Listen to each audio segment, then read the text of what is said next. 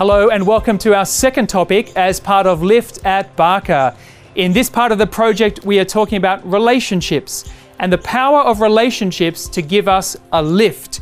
Humans are social creatures. We are made as relational beings. We're designed to be together. Genesis 1 and 2 in the Bible describes God's desire for humans to live and to be a blessing together, not alone. We learned this in lockdown. Isolation is difficult and we don't like it. We need human connection and we are made to be and to live in community. For lots of us, it actually took isolation to be reminded of the value of the communities that we are part of. And this is one of the things I love about Barker. There are so many different parts to our community.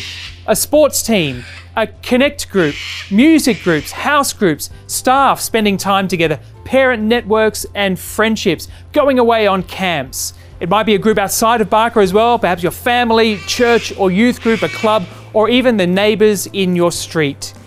Every community we're part of is a gift, but it also brings responsibility. How can we enjoy these communities? But more than that, how can we contribute to these communities to shape our school, families, relationships, not just for ourselves, but also for the good of others so that we can lift together?